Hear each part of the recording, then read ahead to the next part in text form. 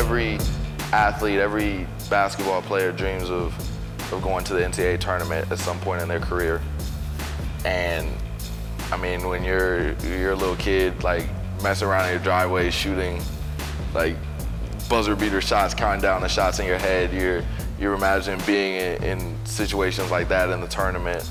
And for us to do it 4 years in a row, it's just like a dream come true. When we were recruited here, like they sold us on a dream, and like whether or not you believed it, it's like it's great to just come see it in fruition. It's like something that's been a long, hard-working mission, and it's taken a lot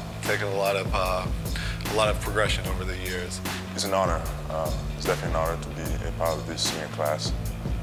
But I'll also say that it's almost unfair to talk about this kind of accomplishment without mentioning the previous classes. I'm really thankful for those guys to kind of show us the way and tell us how Harvard basketball is played.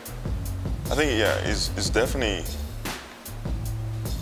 inspiring to be around that a variety group of people that's very good at very different kind of things, and from academia to sports to art, it's very, very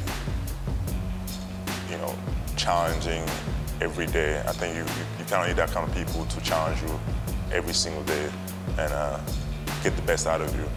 At first it was like a shock. Freshman year you come in and you don't really know anybody, and everybody's just so talented, and they're the best at this, they're the best at that. But once you're around them, you realize that they're just like you. They love to be around you and hear your stories, and you love to be around them and hear their stories and where they come from. And it helps you grow as a person and broaden your horizons.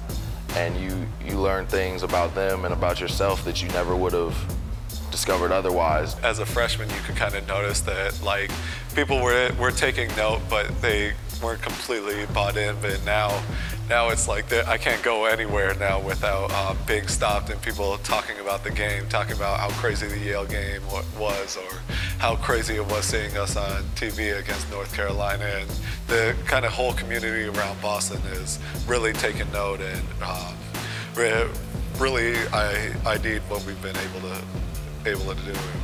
We're very happy for that.